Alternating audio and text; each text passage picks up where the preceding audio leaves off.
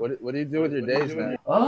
It's a mix of things, like, you know, working on some hobbies. The mind is a very powerful thing. I mean, I started 2 companies from scratch that ended up being worth a lot. So, you know, there's definitely, you know, where there's a will, there's a way. So you know you can do anything. Absolutely, man. I think everyone here could start a very successful company tonight if they put their mind to it. Like, how do you go about financing it and getting it off? It's crazy. It's an adventure. You know, it's the only way you can look at it. First off, it only costs like $100 to get an LLC. It doesn't matter what it costs. The point is, it's an adventure, and you know, you gotta think of it like trying to get level 80 on World of Warcraft. It's funny, you know, a lot of people think investors is the hardest part. It's really not. There's an infinite amount of people who are trying to make lots of money. Infinite. Yeah. And the stock market's the easiest way to access them. Before you go to the stock market, of course, you need money from some other source.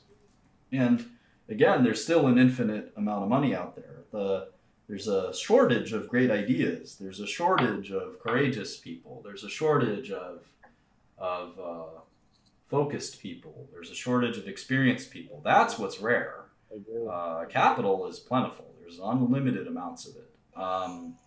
So I think people is maybe the hardest part. You got to find a team. You know, a lot of people think it's a solo game. It really isn't. I mean, there's nothing more important than your squad. You know, even if you're the best, you know, at what you do and you're the best idea person, like you really need the best squad you can find. And these have to be ride or die soldiers. You know, they can't be, you need the hardest neighbors you can find. People who will go to work, OGs that will go to work. Look at artists, dude. Like, you could be a great artist, and it's still hard to like network. Well, that could be a little bit more of a solo game, but building a company, definitely. You need people who are ready to roll, ready to die for you. And that's not easy to find, man. Ready to work all day and all night and on weekends. Like you're building a brand, right? In one way or another, like you're building a brand that you build a reputation among people where they trust you and begin to expect a certain absolutely. You, you know? Your colleagues have to even in art, like I make music for not a living, but like man, you're doing what Doug did. He's asking about entrepreneurship to a guy who's actually built large companies, and you're talking about art because you do art. So you're trying to like take his question, which is pretty specific, about like how to build companies. That's a square peg, and you're stuffing it into your round hole because you really want to answer the question on your expertise. I don't think so. I don't think I'm an expert. Dude. Like if but like I'm telling lots of stories, and you gotta come on in. I'm trying. Yeah, don't try. Stop trying. Thank you. Sam is asking about entrepreneurship. Thank you. He's asking a successful entrepreneur. You want to be a part of this conversation for some reason. Why do people insist on doing this? Like, if I want to ask about the movie business to Randa, I hope Roya doesn't stop talking about movies. Roya's 18, and she doesn't know shit about movies. Movies are good to watch. No, I got you. I got a question. You ready? All right. So we were talking about, you know, tapping into that stream, right? First, you develop that team that you need to, that strong foundation, the soldiers to facilitate this company. But as part of, you know, getting it off the ground, what do you have to do to tap into that network of people who are, you know, who have the capital? So you got your team. Well, you still go back to you still keep going back to the investor side, but I gotta tell you, if you're doing a good job, the investors will come because, you know, I'll give you an example. You know, especially if you're first, it doesn't matter what kind of business you're in, by the way. But let's say you're in the pharma business and you say, look, I can't do this by myself. I have some ideas for some drugs, but I know I can't do this by myself. I'm going to hire a guy from Merck or a guy from Pfizer. And then you're going to count on somebody in your team. Somebody is going to have the relevant expertise of investor relations, right? Somebody's going to say, I know an investor. And it might be the guy from Pfizer who knows one venture capitalist. But you sit in a room with your small team, maybe it's 2 people, maybe it's 3 people, maybe it's 10 people, maybe it's just 1 person. And you say, who here of us is the least stupid on the subject? and whoever that person is, it's now their responsibility to do that thing. And more often than not, one of the best ways to find investors is through an investment bank. Time and time again, entrepreneurs forget that there is a role in the world for raising capital. People do this for a living. And you can find consultants and investment banks that will go find you investors. And you pay them a fee to do that. You pay them 6-7%. If you're really desperate for capital, you go find an investment bank and say, hey, I need $1 million real soon, and I'll pay you 10%. And they'll go find some idiots to invest with you. And you can lower your valuation, right? You get out better terms. There's always a way. So you got to go out there. But of course, you hope that your team has a reputation. You need the credibility to do that, though. I'm not so sure, dude. Mark Zuckerberg went to Peter Thiel, got $500,000 check. I think you just need. But he had like 300 million active users almost. No. When he had 300 million active users, he was a multi-billionaire. Come on. I think so, but still, he was doing the numbers. Nah. You can. My friend came to me with an app idea. I gave him $500,000. It's the same deal that Zuckerberg and Thiel had. So, someone who knows somebody, and again, an investment banker's job is to know people. Yeah. Right. Sure. So that's part of the network, like you were speaking of, that team. Well, you call up an investment bank, and that's that. People get funded every day, so. In my job, we call those producers.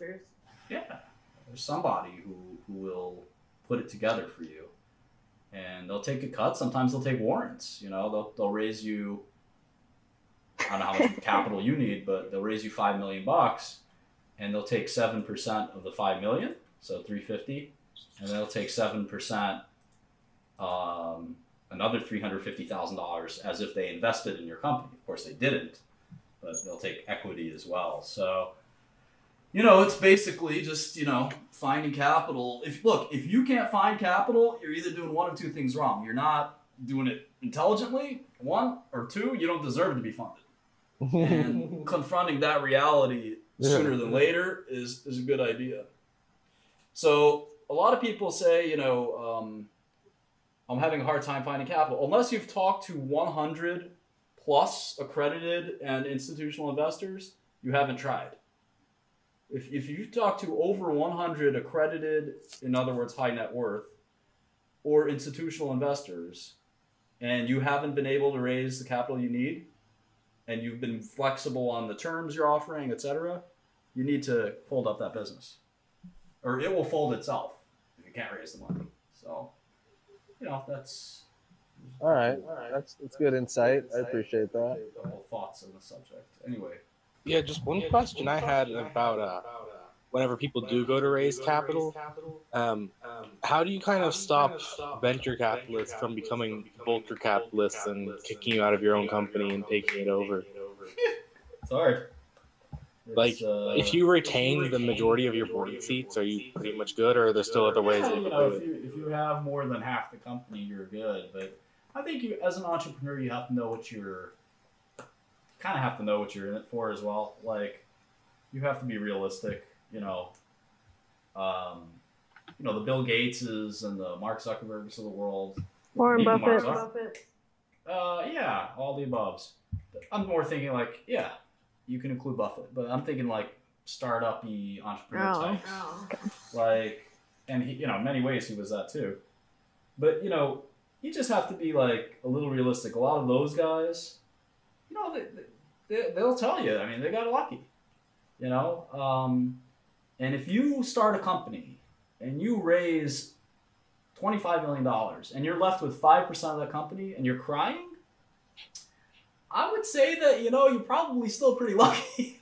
You know, so sometimes you have to sort of be a little bit realistic about who you are and what, you know, what you're trying to sort of accomplish. You know, if you are that, you know, focused on retaining all of that equity and it's your first company, I think that's, you know, probably just borderline focused on the wrong things. You know, there's the old saying, you know, I'd rather have 5% of something than 100% of nothing, right? Yeah, I've heard that before. The only reason oh, go ahead. There's also a saying, though, slow nickel over a fast penny. I like that one. Sure. But, you know, if it's a difference between getting funded and not getting funded, you know, True. And it often is, you know, you just gotta. Yeah, the reason I asked the question was Yeah. my parents, their first company, they ended up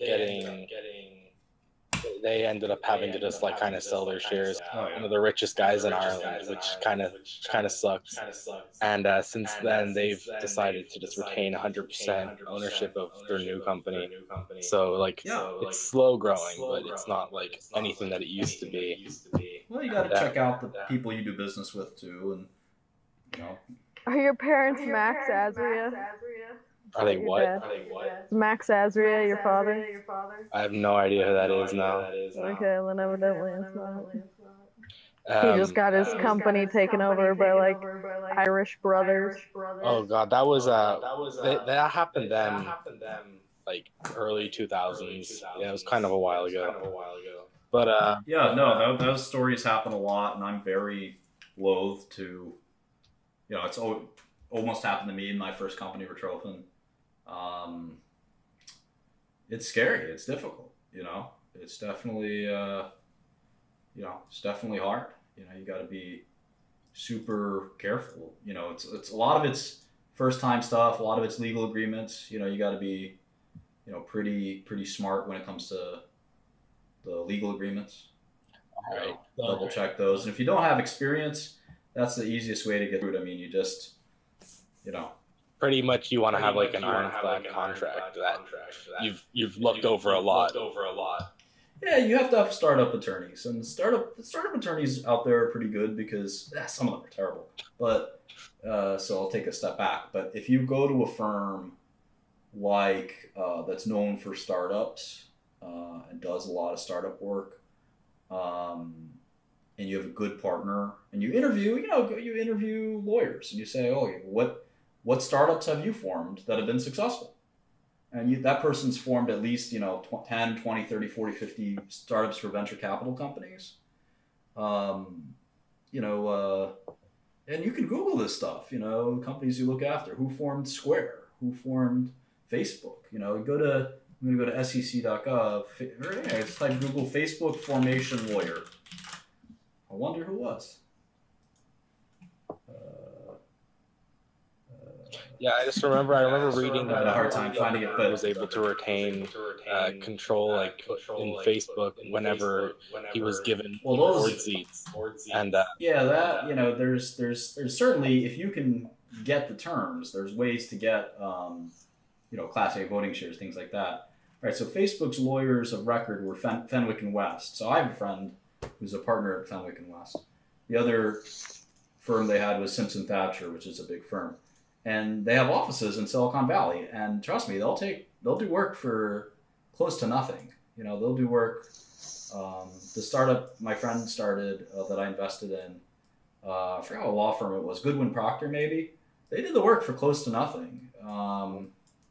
You know, because a lot of this formation, and Fenwick, actually, it's funny, Fenwick represented me in forming this company, and Goodwin represented him and the company, and we negotiated a term sheet, and it probably cost me like 25 grand. It probably cost him like 5 grand, because my lawyers charged me full fees because they know I'm a rich guy, and his lawyers probably charge him much less because they know he's a startup and he's got to focus on his business, and they hope that they're paying it forward. You know, if he's the next Facebook, then you know Goodwin and Procter is gonna have another huge client. So, you know, it's sort of like, you know, and you gotta be hat in hand when you go to these guys. You gotta inspire them and say, look, I really think I got a new big idea. I just can't pay too much on formation fees. You know, as soon as I do my Series A, then I'll pay you double. You know, you got to be pretty clever about how you get good legal advice. And you definitely don't want to do it yourself or use a budget firm or anything like that. I think you want to go with a big law firm that knows what they're doing. Okay. Thank you very much for answering those questions. I really appreciate it. Sure, dude. Yeah. Anytime. Anytime. All right. Enjoy the rest of your night. I'm going to get off, let someone else on.